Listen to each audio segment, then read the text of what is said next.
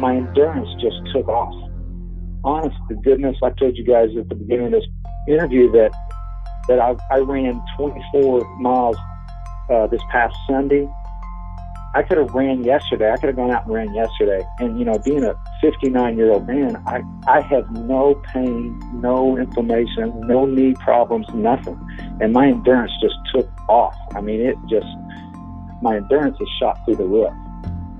Welcome to the Gene Food Podcast. I'm your host, John O'Connor. Hey guys, today we have a different type of episode than what we've done in the past. We're actually doing a case study.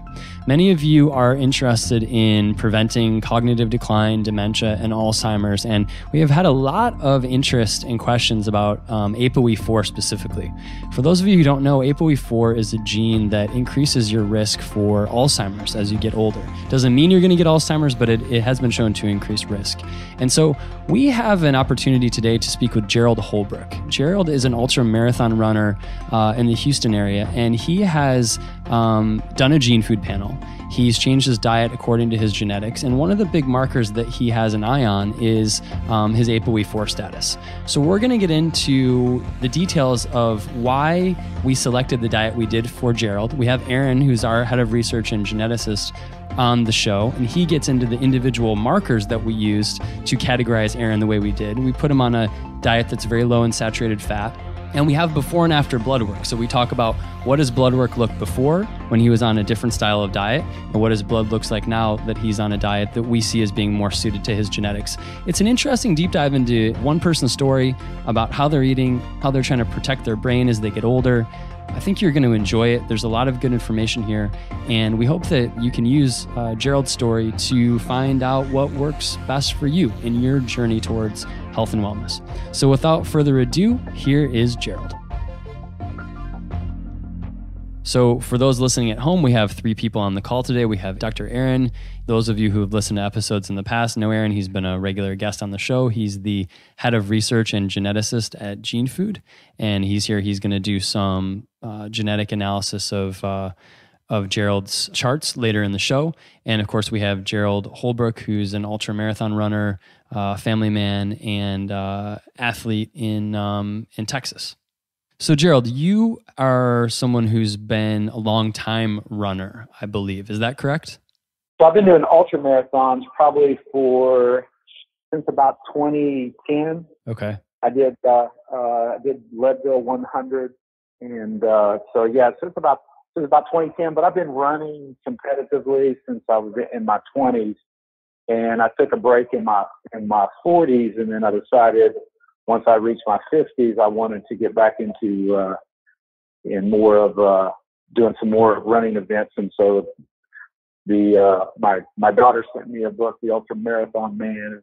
I read the book Born to Run, and kind of got inspired to do 100 milers and ultramarathon runs after competing in 5Ks, 10Ks, and marathons and events like that. So yeah, I started doing ultramarathons. So when you were running in your 20s, were you running on a college team or something, or how did that? No, I didn't run in college, but I did run for a sporting goods company that was sponsored by Nike, and so there was a few invited individuals that would be picked out in the regional area, and we would go to races and compete against other local companies, and we would be sponsored by the sporting goods company, and then we would wear their shirts and wear Nike gear, and we would go around the areas and we'd win these races. You know, I would be in first, second, or third in these typical races, and did that for about 10 years, you know, competing. And I continued to race, but work and family got in the way, so I wasn't able to compete in that type of in those type of events anymore. But I still competed. I was moving around the country at that time. Gotcha. So you took a little hiatus maybe when your kids were younger? Yeah, I took a little hiatus. Actually, about after I ran a marathon in Detroit, the Detroit Free Press Marathon, where you run underneath the bridge from Canada to Detroit. Cool. And I did that when and then I kind of retired as far as competing in races at that point. for about, I'd say about 8 years. I was still working out every day. I was still lifting weights, everything, but I just kind of got burned out on just doing the races every weekend. So from about 40 to 50, I kind of stopped until I got inspired again to start doing ultra races along with my weight training. I've always did some weight training along with cardio at the same time, but I did take a little break from any of the competitive races in my 40s. Cool. I actually am from Detroit originally, grew up in the suburbs of Detroit. So that marathon, it goes across the Ambassador Bridge? Yes, right? Yes. Cool. So you basically loop through Windsor and then they bus you over there and they start you over in Canada and then you run underneath the tunnel underneath the Detroit River. Oh, okay. Cool. Okay. Yeah. And so they do that, and then you finish in downtown Detroit. It's a cool marathon. Yeah, I was really disappointed in that race. I was shooting for a sub 3 hour, and I finished up. I made the mistake of wearing some brand new racing flats, thinking I was really going to break my all-time best, and I ended up running like a 3 hour and 11-minute marathon. But I was disappointed because I was like a sub 2:45 at the 20-mile mark, but I had blisters, and the shoes didn't work out correctly like I thought. Yeah. So that's Detroit's come a long way. For people listening at home that aren't familiar with the geography of Detroit, it sits right across the Detroit River from Canada. So like as a kid growing up in Detroit, we'd always go across to Windsor because the drinking age was 19. So we'd go over there, and it's a little bit of a different story these days. I don't think people are doing that quite as much. Really, since 9/11, it's been a little bit harder to kind of go back and forth across the border. But right. And Aaron, the UK citizen on the call, when you do your next trip through the US, you might want to pop in and check out Detroit because it's kind of an up and coming city right now. It's the first time you could really say that credibly in the last, I don't even know how long, but you guys could maybe put it on the list. Not the most scenic, but it's kind of cool and kind of worth seeing. Yeah, you see loads of stuff on, about all the old abandoned factories and everything. It looks pretty, amazing stuff to see. Yeah, and thanks to Dan Gilbert, it's making a comeback. But at the time Gerald ran that marathon, it wouldn't shock me that the Detroit Marathon could burn you out on marathons and kind of put you into a marathon remission based on the state of the city. I'm imagining at that point in time, but. Okay, cool. So you've got this kind of semi-pro relationship with marathons, and then the way that we linked up is you are also somebody, Gerald, who has an interest in genetics. You've done a gene food panel, and you have you've discovered that you have. Do you have 1 or 2 copies of ApoE4? I just have 1 copy. Yes. I got the 3/4. Okay, so you've got one copy of ApoE4, and you. Obviously, as a high performance athlete, somebody that's doing pretty incredible things with running, we're really interested in nutrition. So tell us about your nutrition journey, things you were reading, kind of where you were a few years ago, and what your nutrition regimen looked like for your training. Okay. So my nutrition was kind of influenced in my 20s by a book, Diet for a New America by John Robbins and Dave Scott. A lot of the triathletes back then were vegetarian. So for probably 20 some years, I had eat a vegetarian diet, but along with that was also it included a lot of dairy too. So then I did that for like 20 some years, and then I started reading about Dr. Lauren Cordain and how I was missing out on some protein. And so I started adopting the Paleo diet, started leaning toward more of the grass-fed beef and the pastured chicken. And this was way before I had my genetics tested too. But I just started leaning over that. I kind of fell into the more of a Paleo diet after that. Okay. And so, I mean, what did that look like in terms of a day of eating? So like for me, typically during that time of eating, before gene food, but I would do eggs and bacon in the morning. Right. And for breakfast, and then for lunch, I was eating like a big salad with either grass-fed beef or wild-caught salmon, or I would do some kind of vegetable medley with maybe some pork, that I would cook. And then dinner would be, again, another type of protein with vegetables included. So, and then also along with that, there would be lots of coconut oil, lots of grass-fed butter, the Kerrygold butter. I was into that. And then also for breakfast, before actually I ate the eggs and bacon for breakfast, I would do I was into the bulletproof coffee with the MCT oils. And so I was consuming that before my weight workouts in the morning. That was a typical breakfast for me.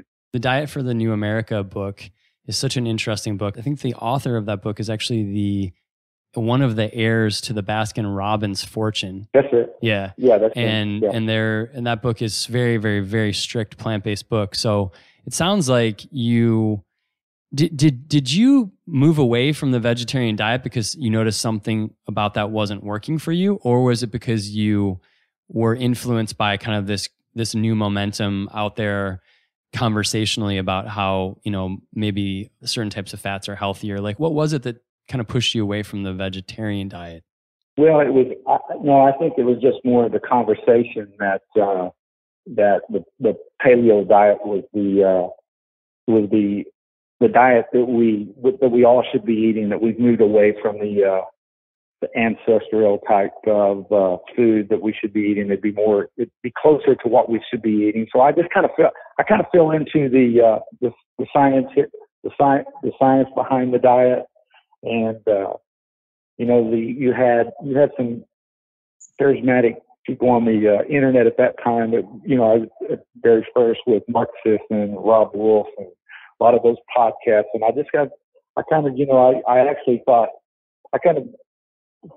thought that was some good science with it. That if you lowered your blood sugar, that your LDL wasn't that important, your cholesterol wasn't that important. It was all about controlling your insulin levels, and so I kind of bought into that, hook, line, and sinker. So, and I've just been along with that. Now, all of a sudden, at first when I went over to that type of diet, I immediately started gaining a lot of muscle. Yeah. Because of I guess the amount of protein, but I did put on about 20 pounds in the course of changing my diet to that style. And did you feel that increase in muscle? That feels good, I would imagine, right? You feel stronger, you feel a little better in your clothes, kind of a thing.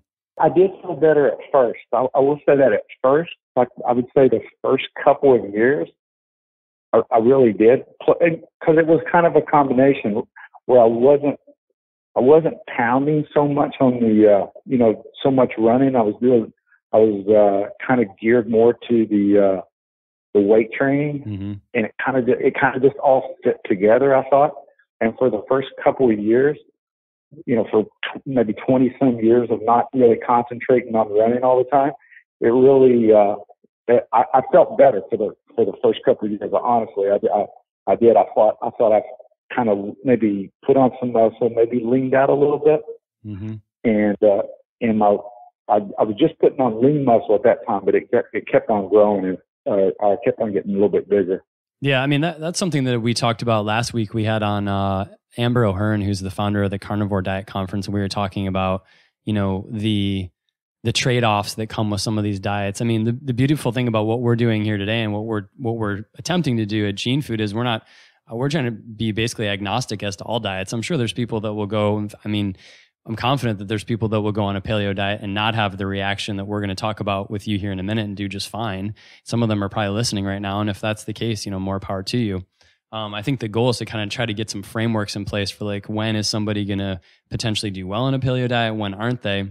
Well, I wanted to say one other thing. One thing that's important to mention too, though, is when I adopted the paleo diet, that was the time that I actually 100% eliminated all of the dairy that was included. So that was also an exclusion that I want to make sure that I point that out, because even when I was vegetarian, I was kind of like a vegetarian, where I would actually have I still fell victim of making sure I had enough protein. So I would drink whey protein. Sometimes I'd have skim milk with grains and stuff. So that would be, I still did that. But when I went paleo, I knocked all the dairy out completely. Yeah. And that's one of the things, just, I mean, you and I are in the same boat, because I'm right there with you. I mean, I can 100% relate. Like, I like listening to Mark Sisson interviews. I like listening to Rob Wolf. Those guys are both, first of all, they're in great shape. They look great. They do their research. The place that we part company with those guys is they do advocate very aggressively for one size fits all diet for all people. I think that's fair. You go on some of these websites, it's like keto, the guide to keto. There's never a single caveat listed. It's going to work for everybody. And the thing that's so challenging out there for people like you and I that are trying to figure out how to eat is, I can 100% relate to what you're saying, which is you hear a really, really, really convincing commentator, somebody who really knows their stuff. They're talking about this notion of, quote, the science says this, the science says this. You have to have MCT oil for mitochondrial function. Anybody that doesn't know that is an idiot. And you finish listening to one of those podcasts or listening to that content on YouTube, and it makes you want to run out and buy MCT oil and start loading up your freezer with grass-fed beef. And basically, that's just how you should eat. If I listen to a Nina Teichol's interview, I'm more likely to order a freaking grass-fed steak at the next time I'm out eating, right? Because you hear these people's voices kind of in your head as you're making food decisions. Oh, 100%. It's so funny how we can fall under the spell of the people, of the influencers that we listen to. Influencers are called influencers for a reason, because they have a shitload of influence over what a lot of people do, both consciously and unconsciously. So I hear you 100%, and I've been there myself. The interesting thing though is the caveats and kind of the warnings are not usually mentioned. And what we're going to get into now is kind of this awakening you had genetically, where you realized that you had this ApoE4 SNP, which is a gene that's associated with a greater risk. It doesn't mean, Aaron will get into this in a minute, it doesn't mean you're going to develop Alzheimer's. It just means that you have an increased risk. Right. And our view here is that, that SNP, in concert with some others we're going to discuss that you carry, because you did a gene food panel, puts you at a position where a diet that's high in saturated fat is probably not such a good idea. We talked about the good part of paleo for you. What did you notice when it started unraveling a bit, like on a day-to-day? Well, I kept feeling like that as time went on, I couldn't never lose any weight, right? And I also felt a little bit like I had some inflammation. And I just thought, well, I'm not strict enough, with my carbohydrates, and I would just I'd keep rolling around with this, well, I need to cut it out. I need to cut it out more. And then I was still exercising. I was still running. I was still lifting weights. And then I could go for a few days, and then I'd have to introduce some carbs, some potatoes or anything, and I would feel a little bit better. But then I also noticed that, I never, ever had any kind of issues with my blood pressure. And I noticed that, like, whenever I get some work physicals, that I was starting to creep up. And I was just I can't believe that. Right? Yeah. I can't believe blood pressure was starting to creep up. And, even though, like, I probably still wore the exact same pant size, I felt I just looked swollen as far as in my face. I felt bloated. Those were some, also my, in the last couple of years, even my sleep was starting to be affected, and which eventually led me, to get tested, to get my genetics tested. And that was a big eye opener right there. Yeah. We're going to get into that in a minute. And, we're going to mention this a few times in the podcast.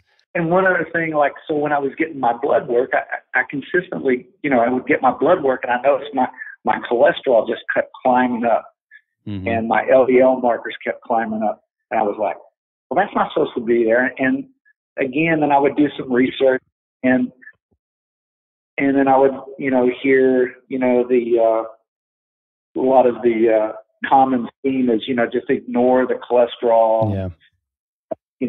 That's not truly a marker. So there was a lot of noise out there, doing some research that it was confusing, but I did feel like that, some things were happening was, my cholesterol was rising, and my blood pressure continued to increase.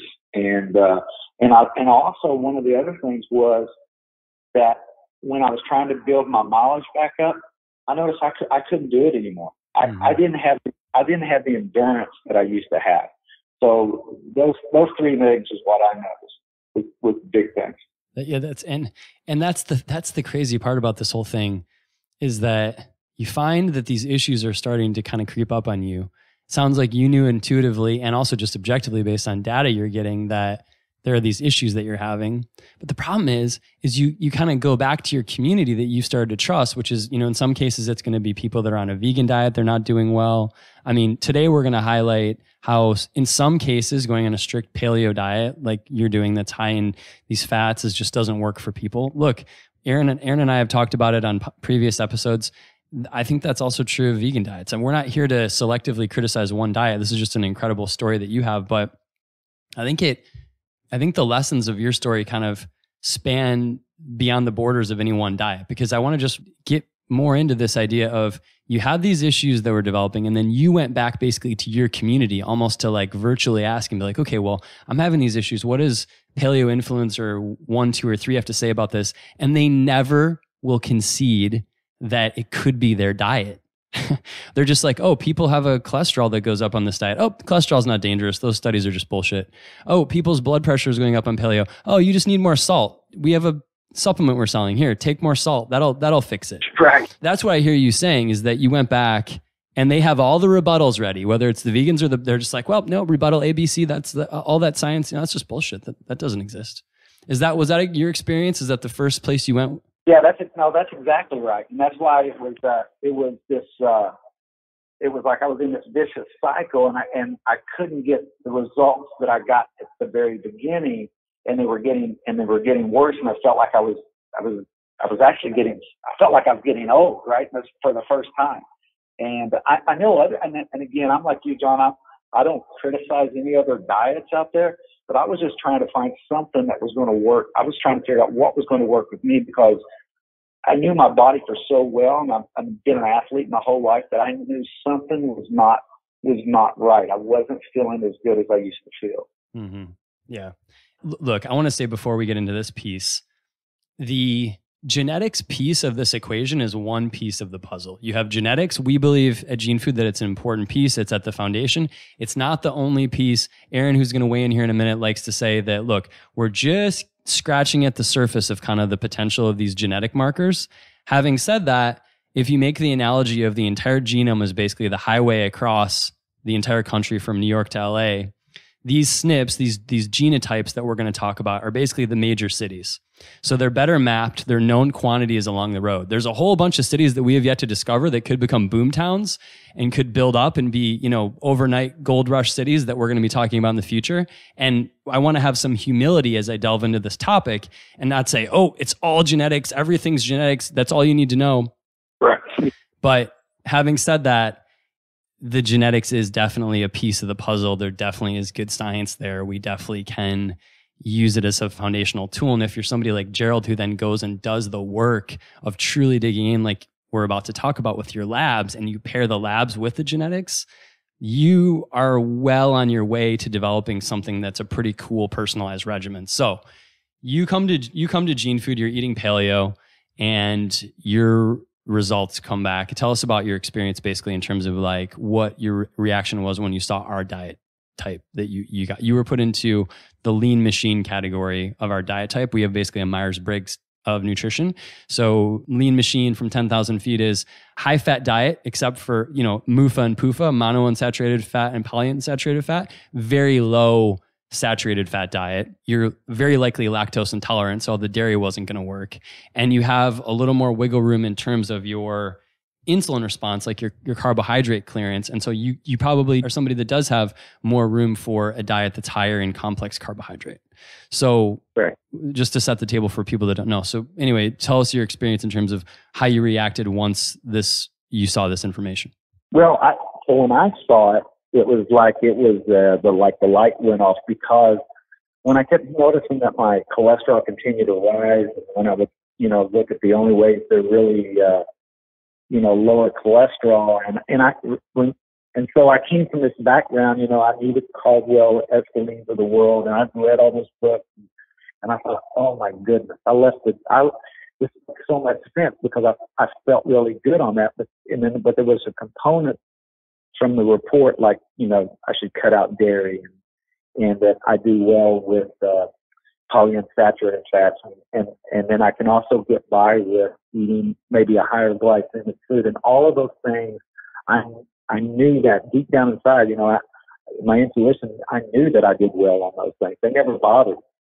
And so it wasn't a shock to me, but it was like a revelation, right? It was kind of like, golly, that was my intuition was talking to me and telling me, that's what I should eat. And then I immediately went in 100%, right? I went full board, and probably for the first 2 months, I guess, I didn't eat any kind of animal products at all. I just stayed strictly to basically the lean machine recommendation. Except, just to interrupt you there, the lean machine is that diet type's not a vegan diet type. It definitely no, it's not. It includes like 10% of like wild salmon. Yeah, absolutely. But I just wanted to kind of I was really wanting to look at some markers. So I had the cholesterol markers. So I wanted to see if I could really flip this around, right? So I started eating that way, and I immediately started losing weight. And John, I was eating continuously. There was no caloric control. I could eat as much as I wanted. I mean, people was just amazed at the size of breakfast. I was eating, like, I would eat a cup of rolled oats, a cup of blueberries, an apple, a banana that was having flaxseed in that, along with oatmeal. That would be like a typical breakfast. It would be like a 600-calorie breakfast, you could say. And then lunch was a big salad with like garbanzo beans. Dinner was maybe 4 slices of Ezekiel bread. It was 4 servings of black beans or lentils, something along those lines, and sweet potatoes or regular potatoes. So those were the typical diet. And then I started to, so that was the first couple of months, and then my cholesterol dropped, I think, like 175 to like 131 within 2 weeks on my LDL. I have your charts here that you sent us. That looks like actually at your peak under the paleo diet, it was 192 milligrams per deciliter, and it dropped to 88. And when we saw those numbers internally, we were like, oh, okay, well, he must have been statinized too. I mean, but you said you didn't take a statin, and it dropped. Oh no. Yeah. No. I have never taken statin. No. Yeah. So it dropped over from your peak.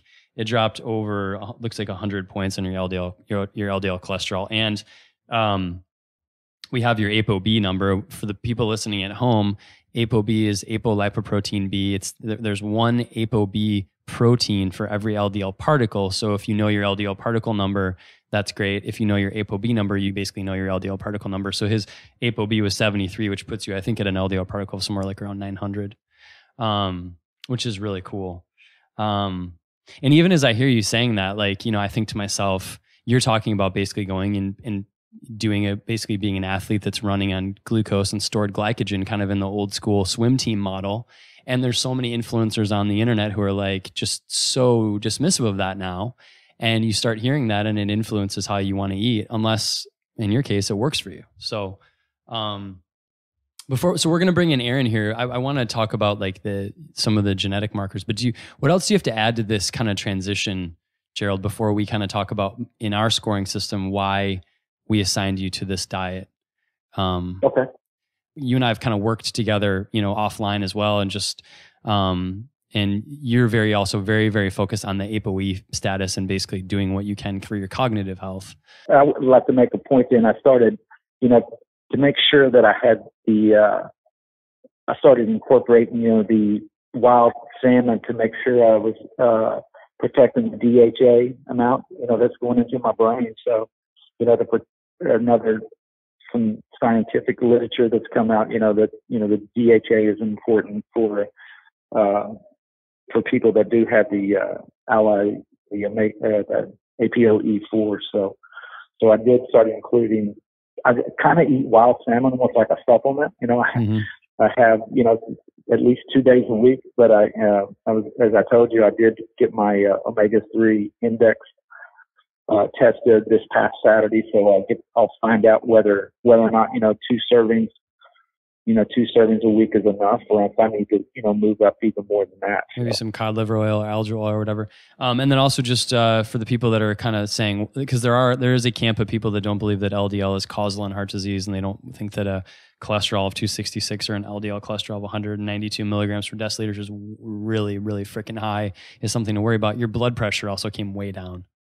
Oh yeah, my blood pressure dropped from like 155 to like, well, you saw it. I sent you a picture. I think it was like 110/70 yesterday. Yeah. But that's my blood pressure dropped, and those are all important markers, even for the protection of Alzheimer's. That's what I look at as my biggest risk for the next 10 years. Is protecting blood flow, my lipid profile, and my cognitive health. So what we did in preparation for the podcast is, Aaron, we looked at your charts, and basically Aaron picked out some of the highest science score markers in your charts that would explain why. Because again, we want to have a framework here. Some people, it could go the other way. We want to try to have an explanation as best we can with what we know, which is not everything, sure, why this happened in your body. So Aaron, do you want to run through some of these markers that we flagged and kind of explain with Gerald why he was scored how he was?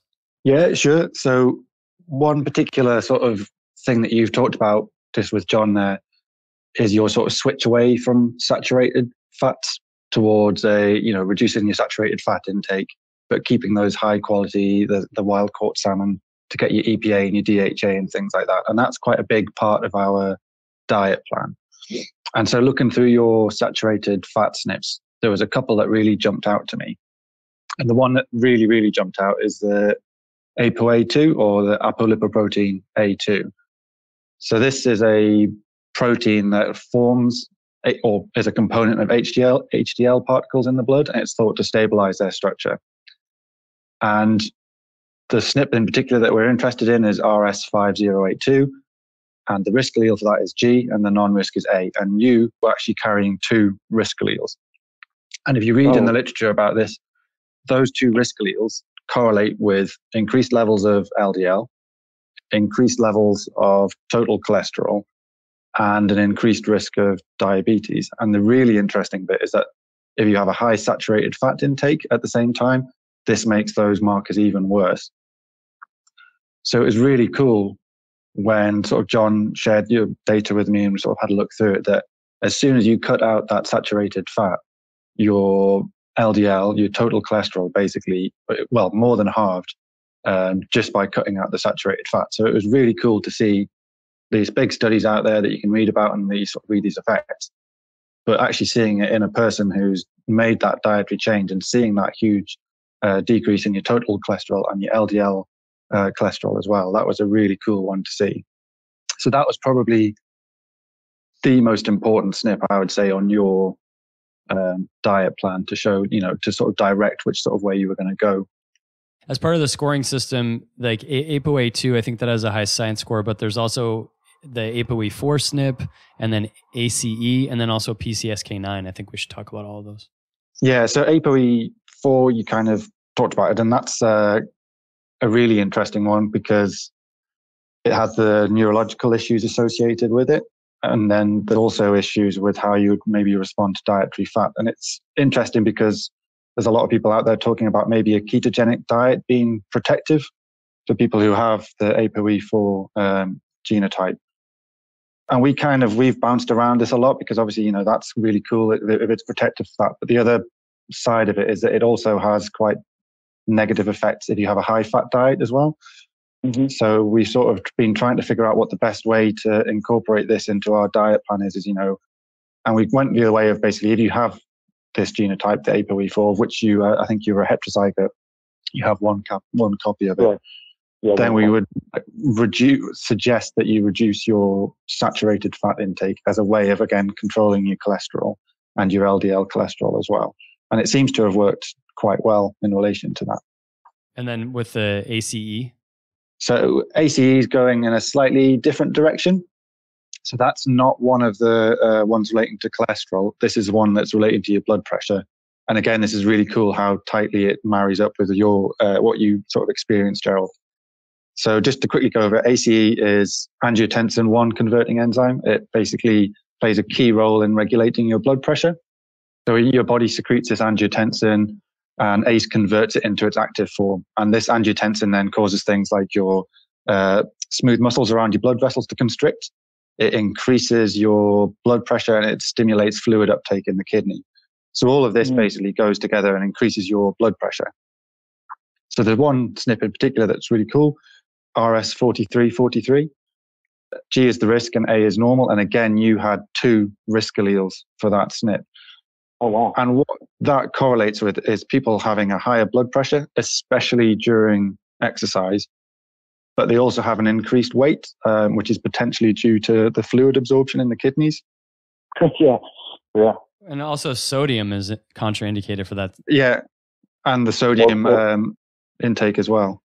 Well, that's exactly how I felt. I just felt after a couple of years on that, I just felt that I was carrying around 20 pounds of fluid. And like I said, I lost 23 pounds when I changed the diet. But if you saw my waist size, I mean, I still wear a size 30 waist. It was still a size 30, but you could tell I lost 20 pounds, but it was like, where was it coming from? It was like it was all just water from, that I'd lost. It was amazing how different I felt. And also the blood pressure, how I felt. It allowed me to sleep better at night because the blood pressure actually was, for me, it felt like it was causing some anxiety. So Aaron, mechanistically, in terms of nutritional inputs on that ACE issue, that is, you could theorize that all basically the animal flesh, like these super high sodium foods were really exacerbating that in Gerald's case. Yeah, I mean, definitely. So we have a little subsection on the thing for micronutrients, and sodium was one of the ones that flagged up as, you should possibly consider reducing. But as part of the wider diet plan as well, by making that transition away from lots of animal products, you probably were also reducing your sodium intake as well. And that's probably one of the reasons why your blood pressure, again, you went from being on the sort of the borderline of having an issue to sort of fitting slap bang in the really healthy blood pressure readings. Yeah, my report said to reduce sodium, so I went all in. I eliminated all salt. So there was no salt. There wasn't no salt that I was getting externally, from added salt to food. So it was only food. It was the only sodium I was getting was actually food that was actually included in the food. So the whole food. So it made a huge difference to that.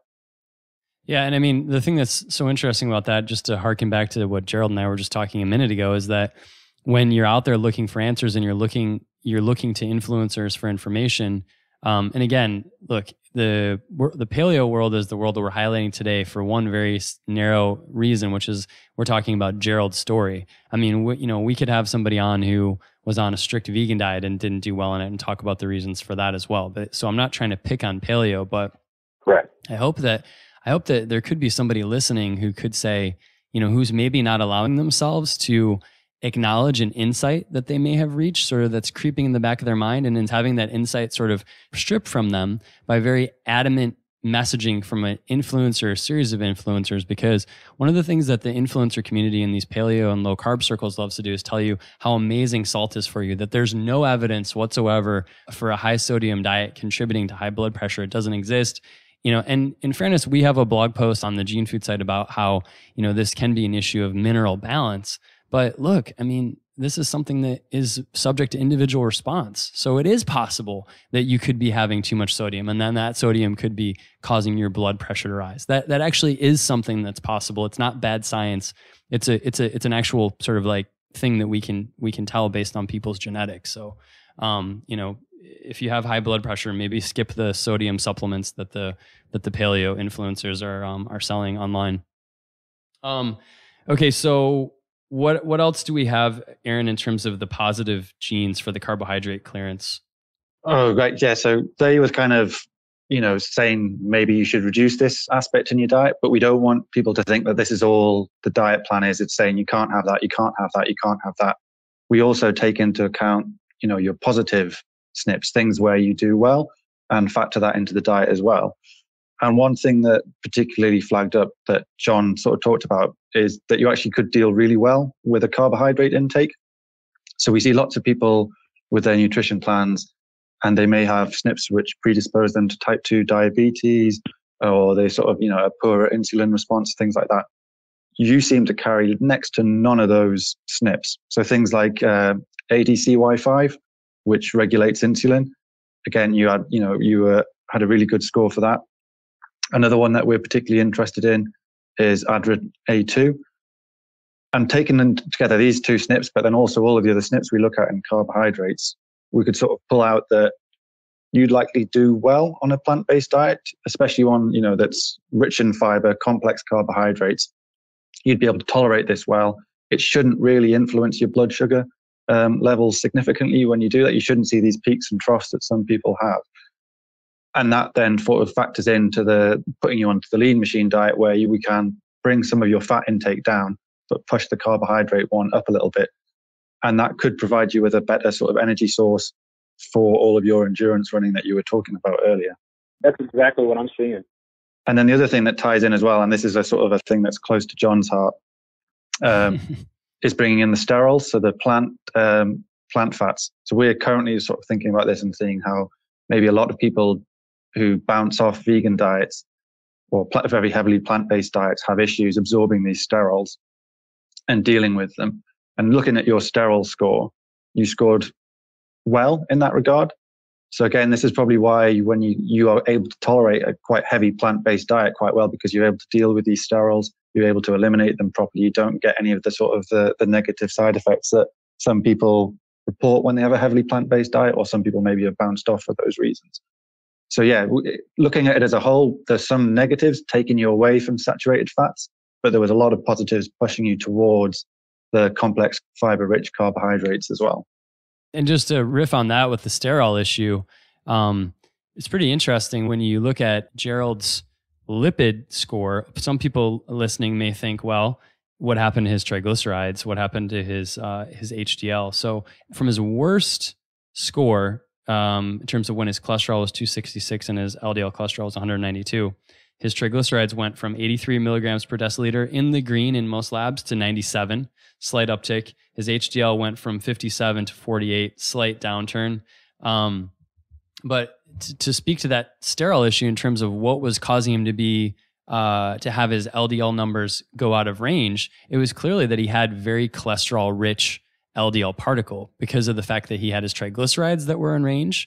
And when he started eating a diet that was very plant heavy, his LDL cholesterol went way down. And part of what's included in the LDL cholesterol number is not just the actual mass of cholesterol, it's also the sterol. And so the issue he was dealing with was basically, it seems as though in response to a high fat diet, his body was making a ton more cholesterol. Yeah, exactly that, John. So that's the genetic analysis there, Gerald. I think it's interesting what you mentioned about carrying the water weight. That's really interesting. I thought so too. I thought that was, just watching it happen to myself. I thought it was very insightful when started, removing the saturated fat. But it felt like it wasn't that I was losing so much body fat. It was like I was losing so much edema or so much water weight I was holding. It was, because I'd always heard, the inflammation was caused from eating so much carbohydrates and having insulin levels high. Well, that didn't work with me. It was kind of the opposite. It was almost like the saturated fat was causing inflammation, and that's what was causing me to hold so much water. Because again, I didn't actually go on any kind of a diet whatsoever as far as calorie content went. I didn't restrict any calories, and I still lost 22, 23 pounds So to me, that was like inflammation, So once you made the switch on your diet, how did you find your your ability to undertake like your endurance runs that you were talking about? Did you see any shift in that? Oh yeah. I'm sorry. I should have mentioned that. So my endurance just took off. Honest to goodness, I couldn't tell you. Like I told you guys at the beginning of this interview that I ran 24 miles this past Sunday. I could have ran yesterday. I could have gone out and ran yesterday. And being a 59-year-old man, I have no pain, no inflammation, no knee problems, nothing. And my endurance just took off. I mean, it just, where before when I was eating the paleo, I mean, about 5 or 6 miles, I was struggling. I had to do like a lot more walking interspersed with my running to be able to like get the mileage up. And so I just kind of thought, well, I guess I'm never going to be able to get my mileage way up there again. But no, it's been quite the opposite. So my endurance has shot through the roof. And do you think that's just based on you've got more energy, or is it like you're saying that you just, you don't get those inflammatory issues, that your recovery is much better as well?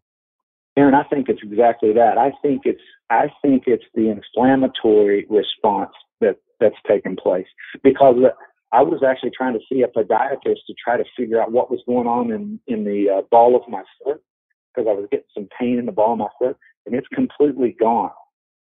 And so I look at it as more of inflammation has cleared, and there's not an issue with that anymore, to be honest with you. Yeah, I mean, that's why I was asking, just that inflammation. There's no real way we can sort of measure it really well, the inflammatory things. But just when you're sort of talking about things, looking at your SNPs, the things you've talked about with John, it just immediately in my head was making think that, yeah, your inflammation must just be getting, you must be having a lower level of systemic inflammation. Yeah, I wish I would have gotten my CRP measured before, because it's like it was below a 1. I wish after the fact, but I wish I would have got it measured, before I switched over to the lean machine diet. I wish I'd had it before, but because I started really getting so excited, I started getting all kinds of blood tests done, to see how good it was, how good I was feeling. I just wanted some documentation just to, have some numbers to back it up. I wish I would have had more numbers before, so you could see, besides just the cholesterol and everything. Yeah, but when you did get your CRP done after eating this way, it was really low, if I remember correctly. I don't remember exactly what it was, but yeah, it was below 1. I think another thing that you've done a really good job, Gerald, that we could kind of close out to give people just some wisdom on, is this whole idea of you're being very vigilant about balancing your omega-6 to omega-3 ratios while on a plant-based diet too. Correct. Because again, I really do want to emphasize and just keep emphasizing this point. We're not advocating for a one-size-fits-all diet for anyone. We have other diets in our matrix that are very low glycemic, like a popular diet in our matrix is Forager. Forager is a very low glycemic diet. It wouldn't be the same protocol at all that Gerald's on. But you're even paying attention, Gerald, like in terms of the supplements you're taking to your omega-6 count. Do you want to speak to a little bit of that in terms of what your outlook is on those issues? As far as the supplements, I am taking some phospholipid omega-3s, and based on Dr. Rhonda Patrick's research, that ApoE4s have a hard time getting the DHA into their body without the phospholipid form. Okay. So I have been supplementing omega-3, like the one. There's one that Nordic sells, but then really, like, I tried fish roe also. She's a big believer in the fish roe, and it has that's like double the amount of like a typical wild salmon. But I tried fish roe for a while, but also in her report, says that actually fish, just supplementing fish, wild caught salmon, and I eat that, but that actually does better with the ApoE4s.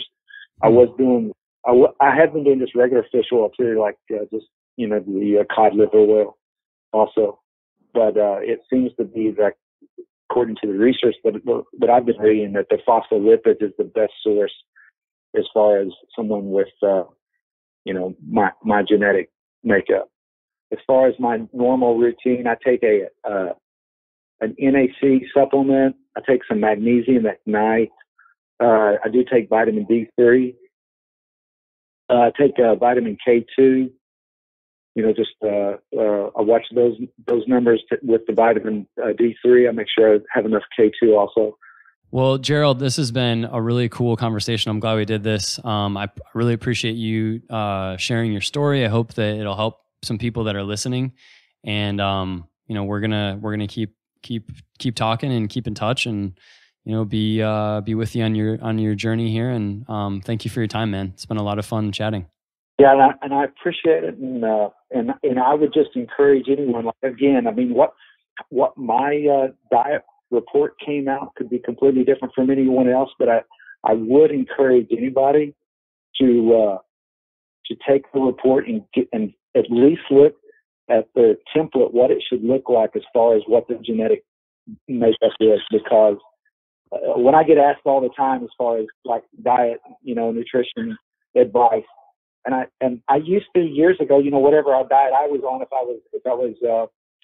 was doing well on it, you just want to, just match what I did. But I have abandoned that thought. Whereas now I believe what you should do is you should get your genetic testing done and send it in to, to find out what it says in Gene Food. And I've actually recommended to several colleagues at work, and they've been very either impressed, surprised, or what they thought they should be eating would be completely different. So it's eye opening, and I think that's a great template to start out and see what should be eating.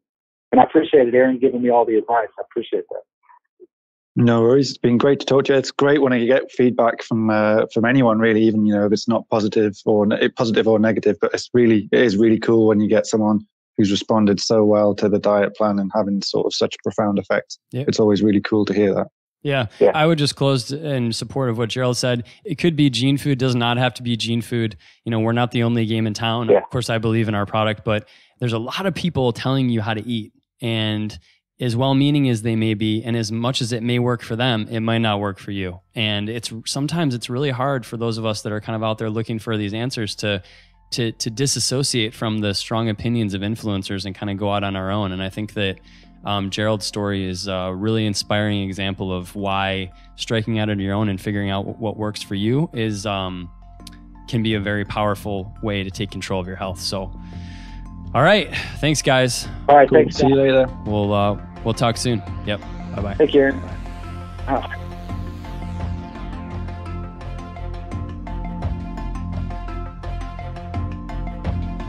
The Gene Food Podcast is our attempt to synthesize the latest developments in the fields of genetics, nutrition, and medicine, and offer you practical tips and stories you can use in your own unique health journey. If you enjoy this podcast, you can find more information online at mygenefood.com.